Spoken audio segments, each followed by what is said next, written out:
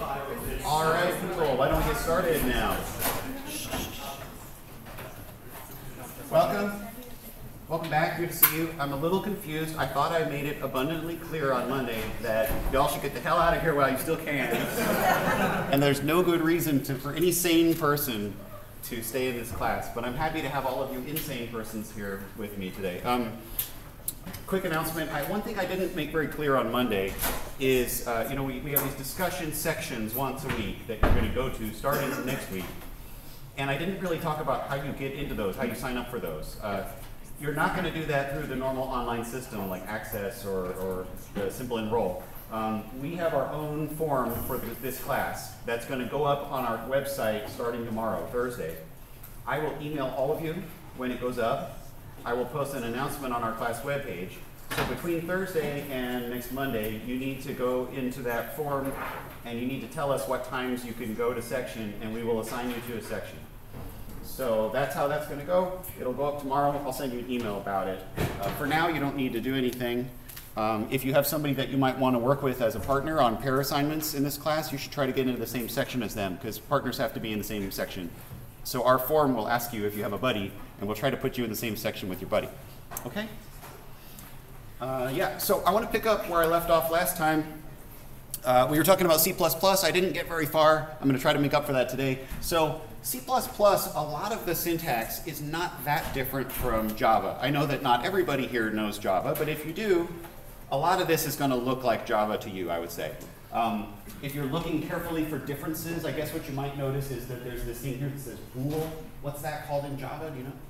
Boolean. It's exactly the same thing. It's a logical data type, true or false. You can use it for if statements or while loops or this kind of stuff. They call it bool in C++. C++ often has shorter names. Java has nice long names. C++ has shorter names. For loops, if statements, a lot of that has exactly the same syntax. I mean, it's not a coincidence. Java mostly ripped off C++. They based the language heavily on C++. That's why they're so similar. Loops, if statements, ands and ors, equals, non-equals, divided by, return, parameters, functions. A lot of the syntax should generally look familiar to you. Okay?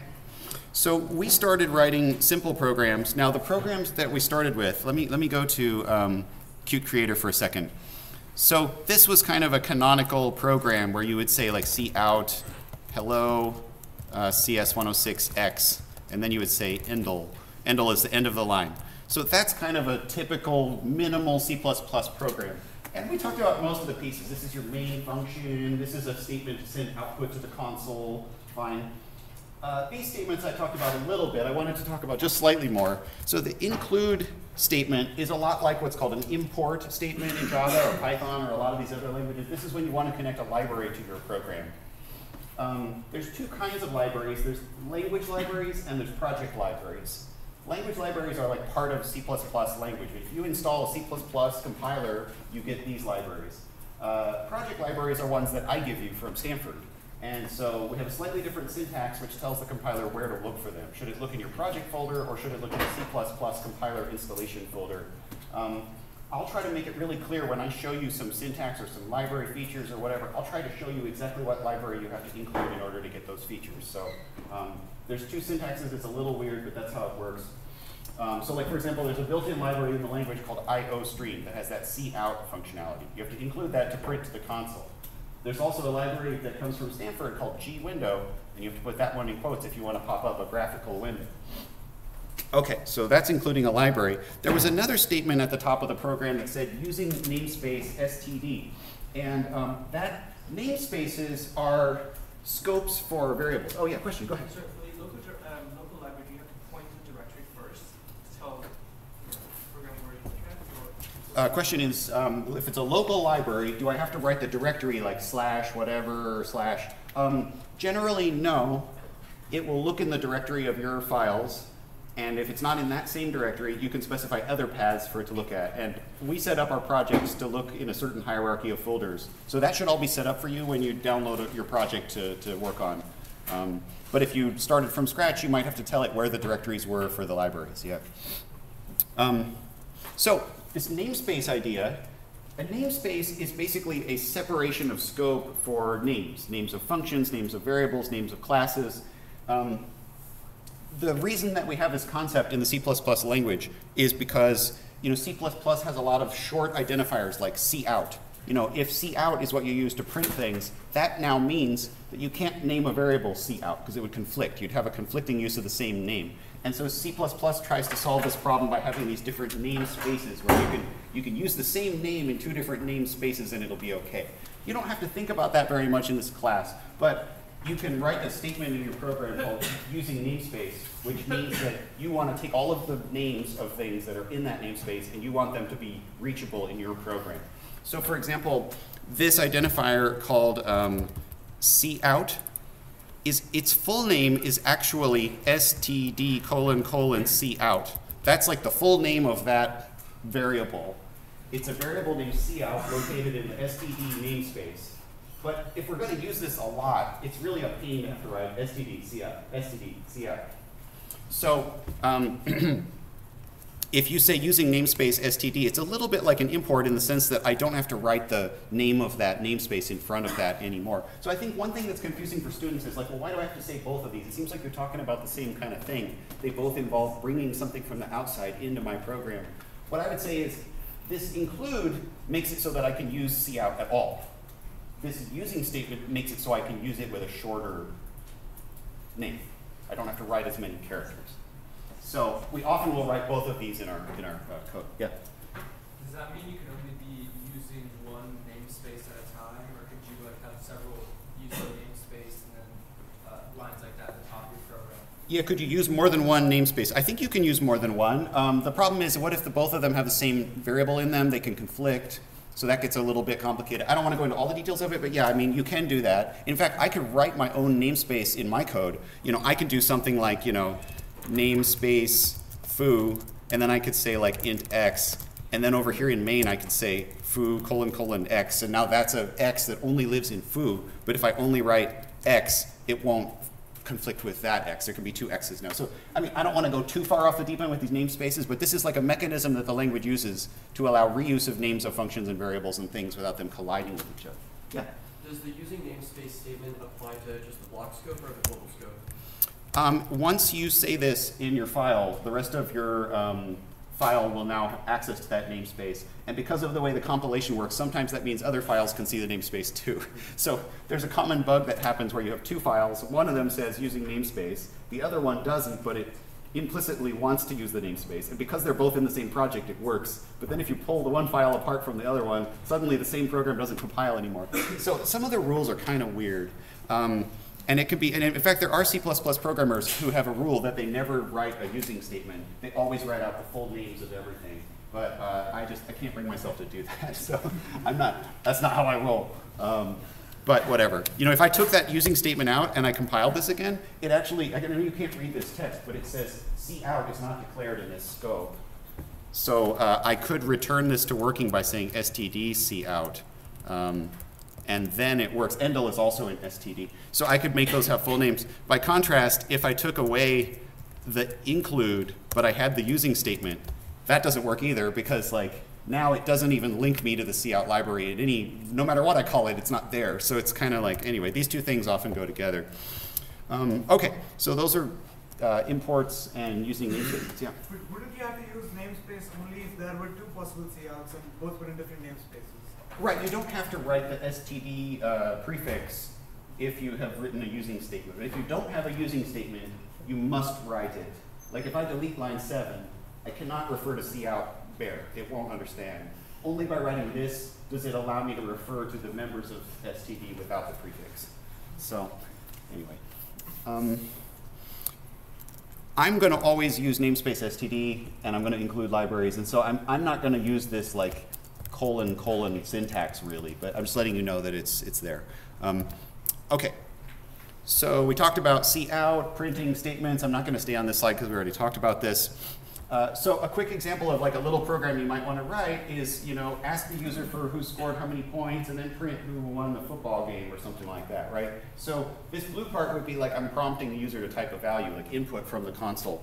So if you're taking a wild guess, if I use cout for output, what do you think I use for input? Yeah. You X people are smart. Yeah, I mean, that's right. There is a cin, But I have bad news for you, cin sucks. It's not that different than cout. I mean, look, this is how you do it. You say cout, and you say, please tell me whatever, your age, and then you say cin, and then you tell it what variable you want to store that in, and it'll read from the user and put it in that variable. Kind of a funny syntax. A lot of students get mixed up on the syntax, but it's just like, the arrows are like, go into that variable. I don't know what mnemonic device you want to use here, but this works fine. You tell them to type an age, it waits for them to type an age, it stores it in that variable, and then it prints the value, and it prints what they typed. And so it says discourage. I haven't explained why that's the case, but this works. This will totally work, yes. Can you reverse the order and the direction of the operators? So reverse the order of what exactly? Like, could you do age and then the less than. Oh, I see. So like maybe kind of turn these two lines into one, int age, arrow, cin, or something like that. No, I'm going to talk about this a little bit later in today's lecture. You have to declare a variable, and then you have to write cin with an arrow toward that variable. You can't like declare this on this variable on the same line that you're trying to store in it. It has something to do with what's called a reference variable. I'll show you that in a minute or two. But this is kind of the way you have to say it if you want to do this cin gizmo. Yeah, in the back. Go ahead. How does cin handle it if you pass in the wrong type? What does it do if you type in the wrong kind of a value? Like you don't type your age, you type Marty or something. It's not an int. What does it do? Yeah, that's kind of part of why this is discouraged. So let me just answer that by trying it, right? So we're supposed to say how many points they scored, right? So this isn't that hard. So something like, cout, Stanford points scored, question mark. And I won't put endl because I want the cursor on the same line with the, so I'll do like int Stanford, comma, cal, and then cin Stanford, right? And then maybe I'll do cal, and then I'll do cal, and then whatever, I'll do like if Stanford greater than cal, cout, yay. And I don't need the else because we'll never reach that case, I don't think. Whatever. We don't waste any time in 106X. We don't need to write that else. But like, so I run the program. Oh, sorry, actually I wanted to show you something. So if you've got sharp eyes, I ran the program, and then down here in this little box, it says Stanford points scored. Because like this is the default like console for C++. And that doesn't work very well, and it's not very flexible. So we actually have this library that we link to in all of our projects that you're going to want to use. We say include console.h. And this is a cool library. Just by including it, that's all you have to do. Now you run the same program, and the console pops up as its own window. That's a Stanford gizmo. That's why it has the quotation marks instead of the brackets on it. So anyway, that's the Stanford thing, but we're going to use that. So it says Stanford points scored, so I type, 15, and Cal points scored 7 or whatever. Yay, we won. So now let me answer his question about Stanford points scored. A lot of points. It seems to have accepted that. Cal sucks points scored, I don't know, 10. No, it just takes A as the first input and then it takes. Yeah, so actually I tried to type and it didn't even let me type the score for Cal because behind the scenes it read A as Stanford's score and lot as Cal's score. And what ints are those, you say? Well, let's find out. Let's find out. Cout score is Stanford to Cal. We're just echoing what they typed, right? That's a pretty simple thing. So let me type a lot of points. Score is 0 to 32. What? I don't think so. Their running back isn't that good. Come on. What do you mean? So it's giving me these weird values. Basically, long story short, if you put the wrong kind of value in, it fails to convert, and therefore it doesn't store any value into these variables. So these statements fail and don't assign anything. So then that raises the interesting question of, well, what value do these have if you don't give them any value? Let me show you this. What if I comment this out? So I just never read anything. So let's see what we get. Score is 0 to 1. Wait, what? What? Let's try again. Well, score is 0 to 1.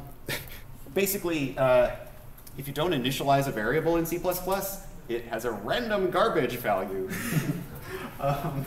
And so we never stored anything, and we just print, and we get miscellaneous things appearing on the screen. So anyway, look, this program is fine, but it doesn't handle very well this situation where the user types a bogus value, right? So let me show you something a little better.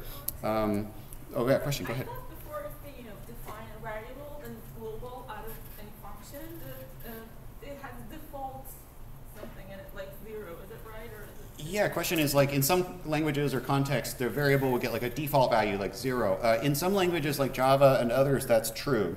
And the reason that that's true is because it isn't true in C++, and that's so frustrating that when they made Java, they're like, make all the variables 0, please. And so this language doesn't have that. You're exactly right that in Java, if you don't initialize things, they sometimes get default values. They get zeros or something, or null, or this kind of stuff.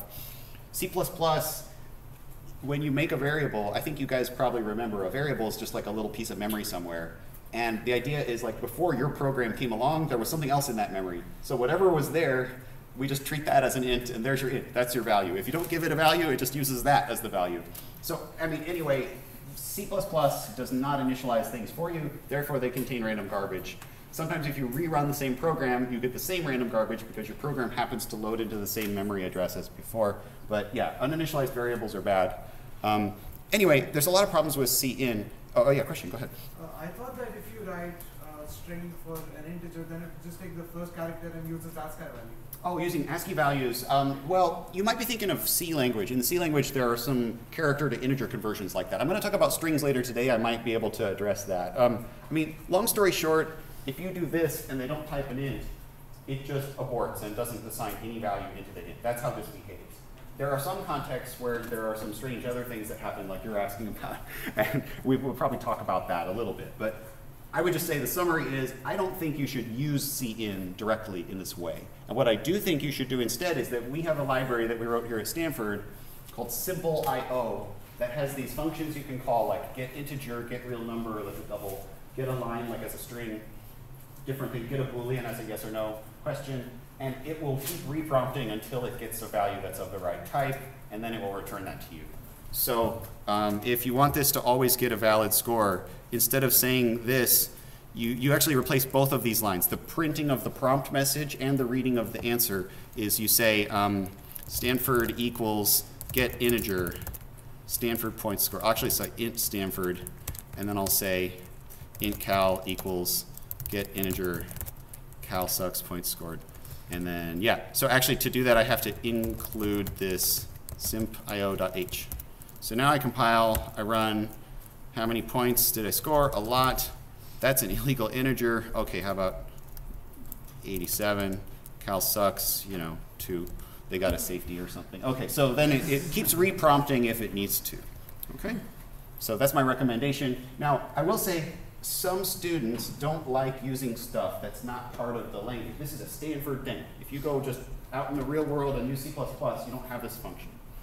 So if some people say, I don't want to do that, I want to do the real stuff. That's great, but I mean, if you want to read an integer and reprompt, you basically write the exact code that we wrote for this. It isn't very interesting code. So if you want to look at how this thing works, go ahead. It's not that interesting. I don't think this is what I want to focus on in this class. I just want to move on to more interesting problems. So, yeah, question? Is there a list of these Stanford local directories that we can access online? Yeah, so I have a slide. Let me see if is that the next slide here? So on the class webpage in the top link bar, there's a link that says Stanford Library. I can't load the web. Somehow my internet's not working today, so you have to just, I'm going to do the interpretive dance of what the internet looks like here. So go to the class website. There's a link at the top that says Stanford Library, and it has a list of all of our different functions and all of our different libraries if you want to look at it. And that's a direct link to that same documentation. So it's all there if you want to look through it. Okay? Yeah, so I want to move on. That was actually the end of last lecture's slide deck. See how far behind I'm getting. But oh well. So I want to talk about a couple of new topics. I want to talk about functions and strings today. And I think that you all probably already know about functions and strings in your own favorite language, so I'm going to try to focus on what's different about those things in C++. If you don't know what functions or methods are, or what strings are, then those are topics I'm expecting as prerequisite knowledge from you, so you need to go review that. If you want to read, it's chapters 2 and 3 of the textbook. Okay? So functions.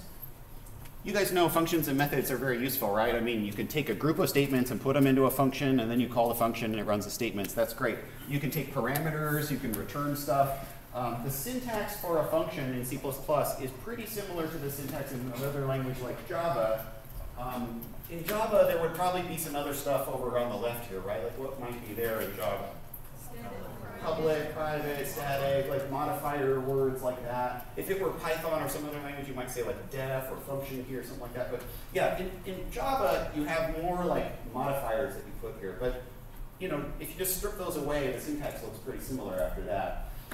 C++ in this context doesn't have some of those concepts of public and private quite the same way. So you can write a function, and then your main can call the function. So that's pretty simple. You guys know how calling functions work. The 1.0 goes up and becomes R. It does the calculation. It returns that back. It stores the result here. So parameters in return behave the way that you would expect from Java for the time being. Yeah? In C++, are you allowed to define functions after you call them in your program? Yeah, I'll show you that. You're asking about the order of defining the functions. The order matters more in C++ than Java, so I'll have to show you. My next slide, I think, will address that. Let me have a second. I'll show you. Yeah. Can we not square numbers? Can you square a number? Oh, there is a squared function. There's a exponentiation command. I just haven't shown you, so I didn't want to like surprise with the function I never mentioned yet. But for sure, like if you want to do r times r to a power, there's a pow function for that. Yeah. Yes. Are you allowed to pass around functions as parameters? Can you pass a function as a parameter? Yeah, this is something cool that Java doesn't have that C++ does have. There are function pointers. I will talk about them. I'm not going to talk about them today, though, because that's a little further in. But yeah, that's a powerful thing where you say, here's a function. I want you to call this function for me later. Yeah, call back is kind of the term. Yeah. When you're defining a class or struct in C++, can we have like private or public things? Yeah, I'm gonna, in I think week 3 or 4, I'm gonna talk to you about classes and objects a little bit. When you make a class, you can make classes in C++. And when you make them, you can make things public and you can make things private. But in sort of this, what we call a free-floating function context like this, we don't really have that concept of private or public. They're just all functions. So we don't use those words here, but we will use those words other times. Yeah? So I was wondering if you set a 1 because you pass the value of a 1 instead of 1.0, would it still treat as a double or is it treat as an integer? Yeah, I think a lot of languages have pretty similar type conversion rules here. Like if you just say 1, that's an int, but it knows how to auto-convert that to a double of 1.0. So some languages are super picky and they would give you an error.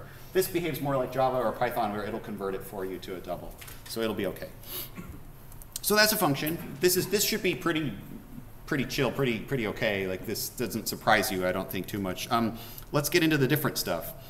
So C++ allows you to do what's called a default value for a parameter. When you declare the function, you can put a value after an equal sign. And what that'll mean is when they call a function, down here these are calls to the function, if they don't supply a value, it will use your default value.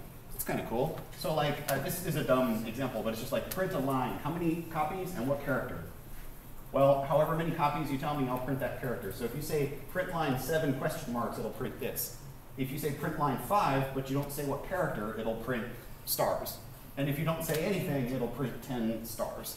There's a little bit of subtlety to this syntax. Like you're not allowed to have some parameters with defaults, and then some with not defaults, and then some with defaults. Like you can't do that because it has trouble figuring out which value maps to which parameter. Like all the defaulty ones with these equalses have to be at the end of the list of parameters for the function. But that's a cute little feature of C++. Java doesn't have that. Yeah, in the blue shirt. Yeah. Sorry. Yeah. If you have 2 default parameters, is there a way to omit the first one but still give a value for the second one? Yeah, unfortunately, no. If these are both defaulted, there's no way to pass this without passing that. You just have to write a 10, basically. So, I mean, it is one of those things, like some languages have a way of doing that, but C++ doesn't have it because the parameter values are indicated only by their order. And so it's unable to disambiguate those. So, was there another question, or maybe it was the same question? Okay. Just to check, you said the default parameters should be at the end of the list of parameters. Yeah, like if you had 8 parameters and you wanted 2 or 3 of them to be default D, you'd put those 2 or 3 as the last 2 or 3. Yeah. Okay, that's kind of cool. Now, you had a question a few minutes ago about the order that you declare functions, and so yes, this is a problem. This is my first, Exhibit A. in the prosecution's case that C++ fucking sucks. And you know that I almost never swear, so I wouldn't say that. If you put the function after main, the stupid-ass compiler can't find the function. And it actually won't compile. It'll say there's no function named circle area. It's right there. But it can't find it. So this is really bad. I just can't believe they screwed this up. This is so dumb. But everything has to be declared or defined before it is used in terms of like vertically walking through the code. So if you did Java or Python or something, this was not the case. It is the case in C++. So like, for example, over here, like I'm just going to dump all my examples into the same file here, basically. But if I have some kind of function called like, void song, and it just prints lyrics of a song, this is the story all about whatever, my life got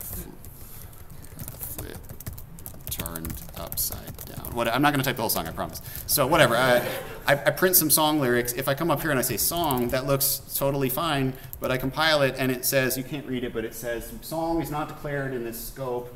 Oh geez. So one thing you can do is you can cut this and paste it up above main so that this function is first. But I don't like that because I like to have main first. I like to pick my own order to declare things. I really like to just open the file and see the main. So that's okay, you can do that, but you just have to make one small change, which is that you have to put something called a function prototype up above in your file. A prototype is the heading of a function where you write out the name and the parameters and the return type, but then you don't put the curly braces or the body, you just put a semicolon. And this is like an IOU to the compiler. I promise that later I'm going to write this function. And that allows the compiler to move forward, and if I see that you have a circle area promise here, then if you call circle area, I will trust you. And then eventually, oh, there's circle area. Okay, cool. And then the code is okay. I can't believe you have to fucking do this. This is so dumb, but it's just how it goes. So like here, if I want to call this song function, I can just come up here. I mean, what I always do is I just grab this part before the curly, and then I just say semicolon. And now the thing compiles, and now it runs, and it prints the song at the start of main. Yeah, question? I have a whole bunch of function prototypes. Can I put them in a different file and then import it? Right, so like what some people do is if they have like a whole bunch of functions, then what happens is your top of your file ends up with like a whole bunch of these prototypes, which looks kind of ugly, not the same one, but many different ones. That starts to get ugly, so sometimes then you start splitting things into multiple files, you put all your prototypes in one file. That file often ends with a .h extension. These are headings of functions, that's kind of where that comes from. I'm not going to do that today, but you definitely would do that if you wrote a bigger program, split it up. Yeah. So when you're splitting up in different files, then what's the point of even having the prototypes? Like, why not just like import the function themselves at the beginning? Oh, what's the point of the prototypes? Like if you have two files and you import the other file. I kind of want to give you the hand-waving explanation. Like basically what happens is if like this file imports that file, then it actually makes a second copy of all the functions. Like including is literally a copy-paste. It literally goes to this file, copies all of the lines and pastes them right there. And so what ends up happening is if you have two files and the first one includes the second one, then you bind them into an executable, you actually have two copies of the second file, and it doesn't work because they conflict with each other. It's weird. Like, it's this dumb stuff about how C++ does compiling and linking of binary data. And like, I hate getting into the weeds on that. That's the kind of stuff you do more in 107. It's sort of interesting, but it's mostly just a pain because your program isn't building properly or whatever. So what we end up doing is we use these prototypes so that everybody's allowed to call the functions, and then one of the files writes the definition of the function, and then everything works out when the compiler links all of that together. So, yeah, question? How do you have optional parameters inside of the function prototype? Oh, optional. If you have optional parameters, like, like maybe you say like int times, like how many times do you want to print this for int I equals 0, I is less than times, I plus plus. And so I'll print the song however many times you say. So then, you can say I want the song to appear 10 times, right? So then up here you would say int times, so they would match each other. But how do you do the default parameters? If you have this split between a prototype and a body, you put the default up in the prototype only. That's just what you do. And then, so here if I say song with no parameter, it will print 5 copies of the song. If we have a prototype and the normal function, can we define the default in both places? If you have a prototype and a body, can I put the =5 here? I believe it has an error if you restate the, you would think you could just say =5 here too, but I think it gets mad. Yeah, it says a default parameter is already given or something. It doesn't like that, so I don't know. I mean, look, it's a stupid language. I mean, I'm sorry. I hate C++. We're going to survive. We're going to use it. It wouldn't be my first choice to teach this class in, but nobody asked me, so. Apparently I have to teach you about pointers and stuff, so I have to teach you C++. But I don't like C++. I don't use C++. People making lots of money don't need to know C++, but it's a vehicle. We're going to learn a bunch of cool stuff that happens to be in C++. Okay, so that's a prototype. Here's just, this is kind of just a random slide. Like there's a math library with a bunch of useful mathematical functions. You asked me about squaring a number, and yeah, you can, if you include C math, you can do pow of whatever to this exponent. And so all these functions take these parameters and they return results out. Most of them take doubles as their parameters, but you can pass ints and it'll convert. And so I'm not going to really spend any time on this because whatever language you learned, you probably did something like this already. In Java, I think you say math.pow, math.abs. So like it's basically the same idea. You just don't say math dot, you just say abs. Yeah. What's the namespace for CI? Yeah, good question. You asked about namespaces. Actually, that's one place where my slides are not always very clear. All of these functions are in that std namespace, just like cout is. So actually, if I didn't say using, I would have to say std::abs, std::pow. So actually, I get so used to using that std namespace because so many things are in there from the standard libraries. Like basically, all their stuff is in there. So like all this stuff starts to give you errors if you take away that using statement. Yeah. So okay. Oh yeah. Question. Yeah. Go ahead. So does that mean that if you have, let's say I have a namespace std in one of my files and I import it, does that mean it merges with all the other std namespaces? I'm not sure if I totally understand your question. I mean, using a namespace isn't like a copy-paste in the same way that an include is a copy-paste. Using namespace is more like a set of shortcuts that it understands or doesn't understand. So if one of your files says that it's using std namespace and the other one does, those don't duplicate and collide with each other in a bad way. It just means that both of those files are allowed to use those shorter names to refer to those variables and functions. And if one file does use std and the other one doesn't, the other one might not be able to use those short names. So I don't know if I really answered your question correctly. Did I miss your point? A little bit. Okay.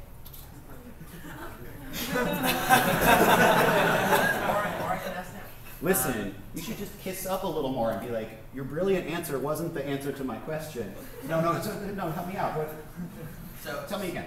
So you were saying that when you include CMAP, those are all still in the std namespace. So does that mean like, and also like in IOStream, those are also in the std namespace. So does that, and if these are defined in different files, does that mean that they both have namespace std with all these defined? Oh, right.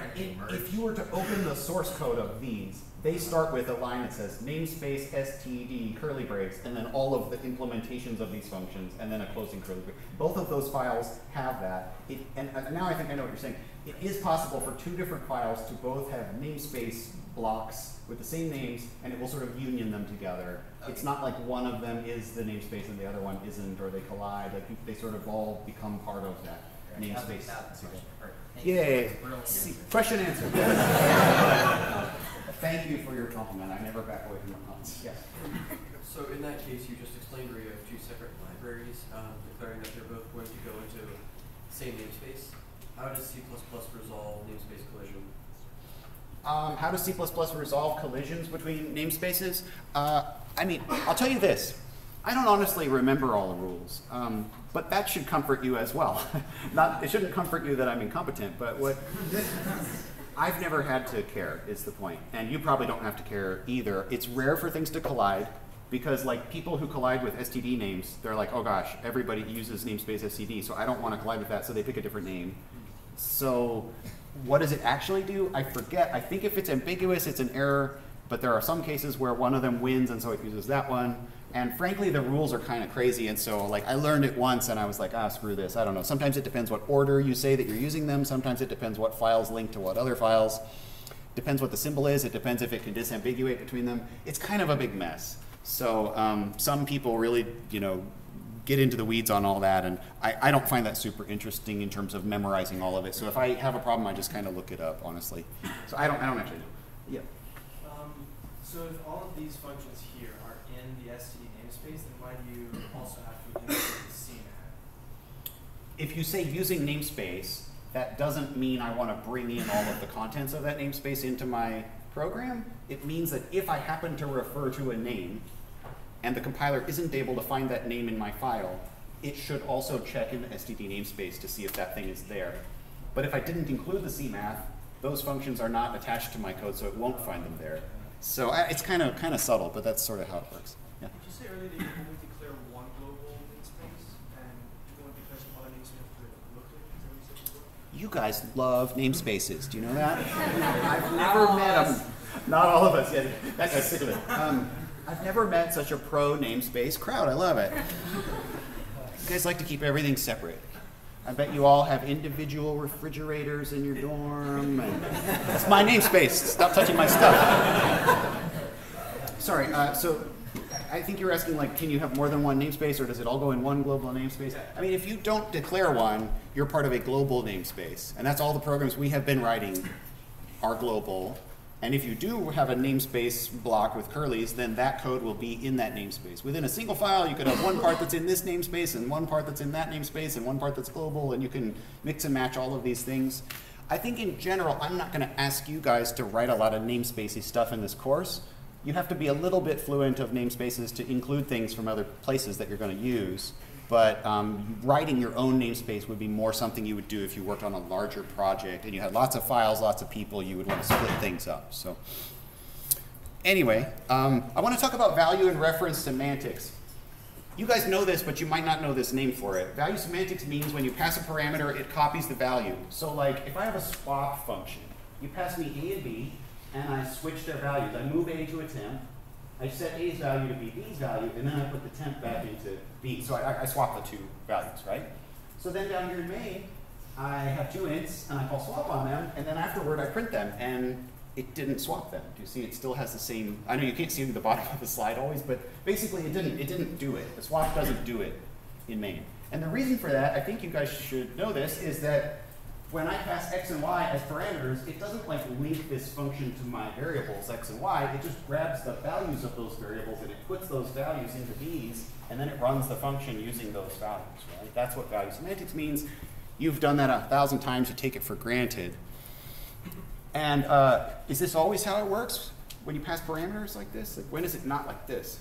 Yeah? For objects? In many languages, objects have a different behavior. If you pass an object as a parameter, like an array list or something, it will, if you modify the list in the function, you will see the change back in main, right? So that's interesting. That's a different kind of thing called reference semantics. So a lot of languages, when it comes to like what kind of a variable or what kind of a parameter will use what kind of semantics, this is implicitly dictated by what data type you're using. If you're using a primitive value like an int, you'll use this value copying semantic. If you're using a complicated object or an array, it will use this referential semantics instead. So it's decided for you by the language and the type system. C++, you can decide whatever you want. So if you want to pass an int using these sort of object-style reference semantics, you can.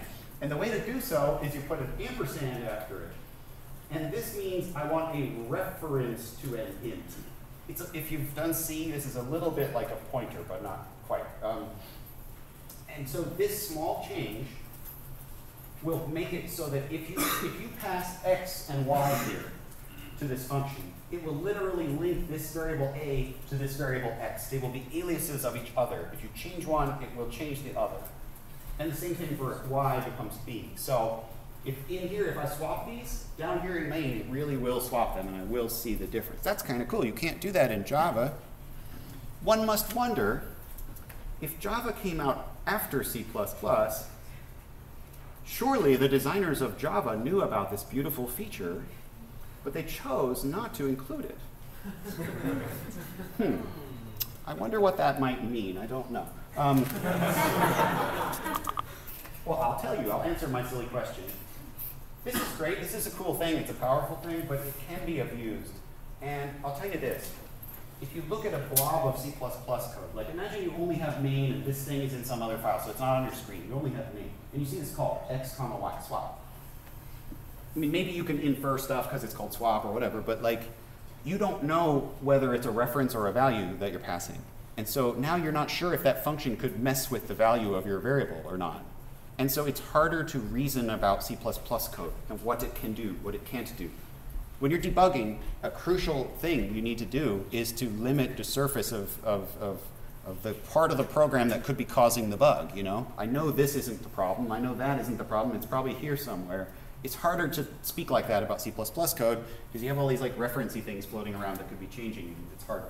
Yeah, question?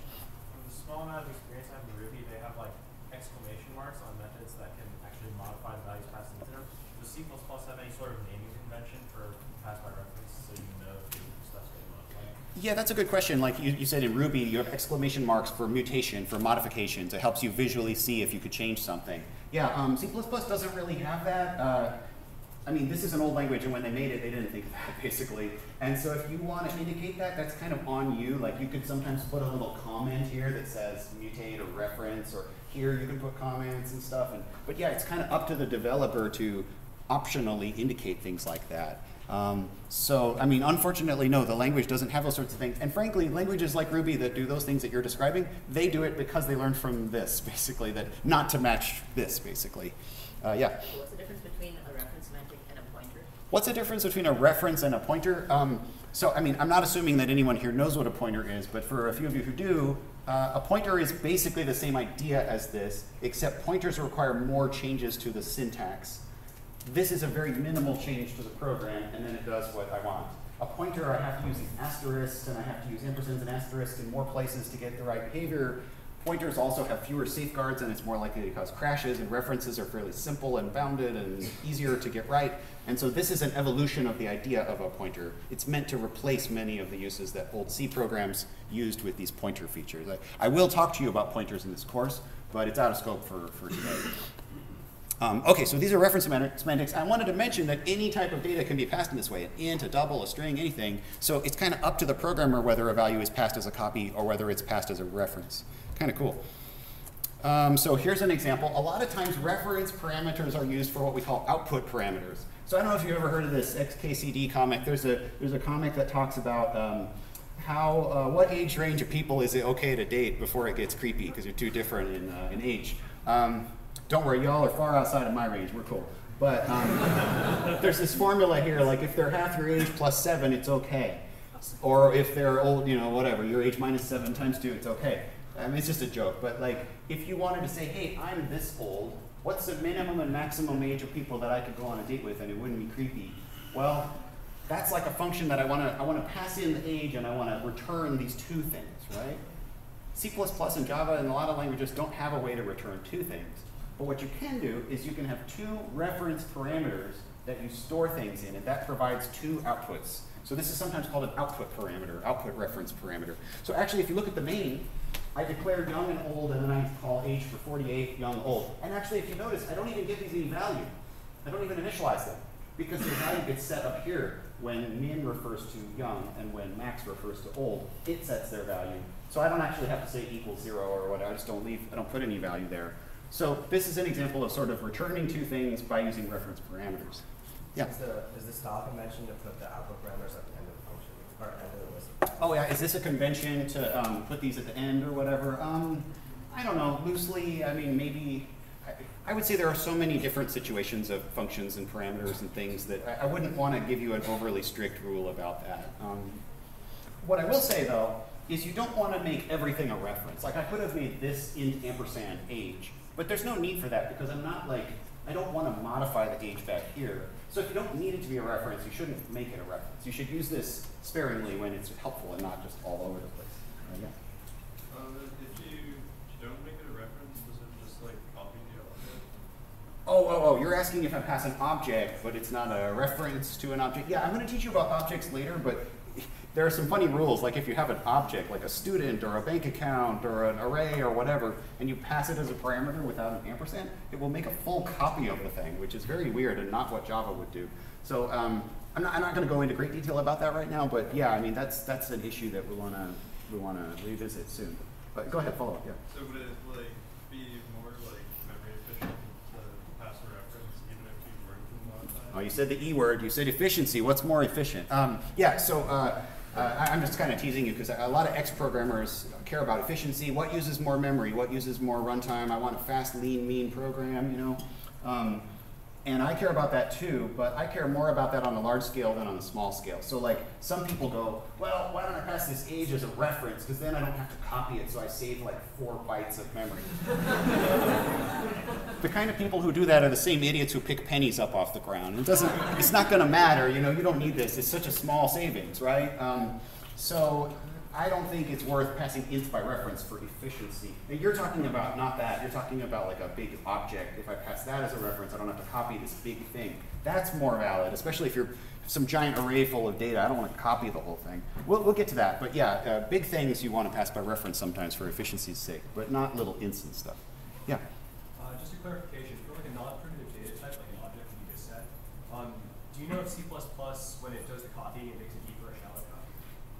For a non-primitive type, like an object? Like, say an object that has references to other objects in different types. Yeah, I want to come back to it. I mean, I'm going to get there. I think we're getting ahead a little bit. Like, objects that refer to other objects, if you make copies, you can make deep copies or you can make shallow copies. I think by default, things are shallowly copied. So if 2 things point somewhere, they point to the same thing or whatever. But it's possible to make deeper copies. I'll come to it. I don't want to go too far in that direction today. Anyway, okay, so I'm kind of in summary here about parameters.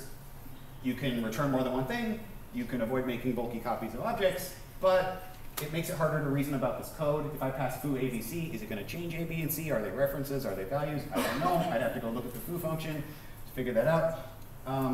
Sometimes references can be slower, not with ints, but certain cases they can be slower because you have to set up these memory pointers and stuff.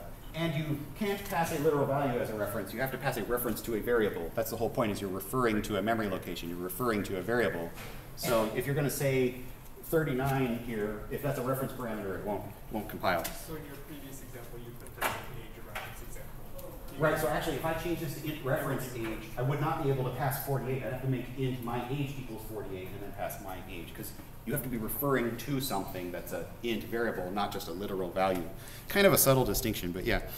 Okay, so I've got a few minutes left. I'm just going to use all the time that I have here. One thing about functions, you know, I haven't been writing any very big functions or very interesting functions in class with you live, but when you write a big program, you end up splitting it up, decomposing it into lots of functions.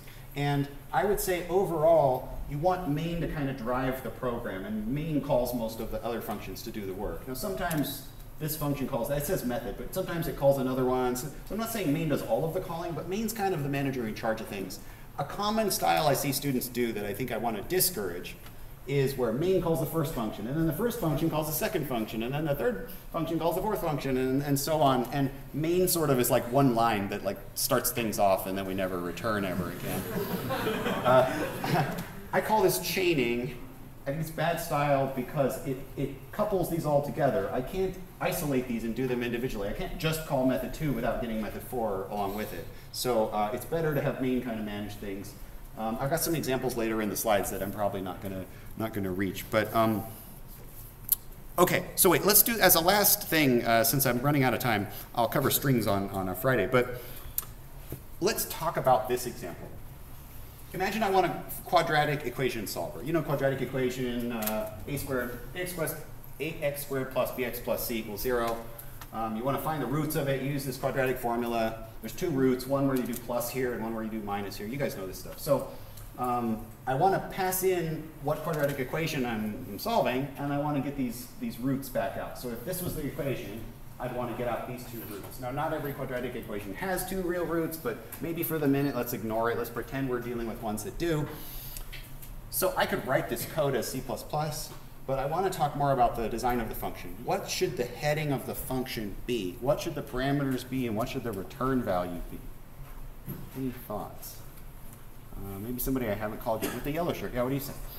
Yeah, so it should accept the numbers A, B, and C. The coefficients, yeah, the A and the B and the C, okay.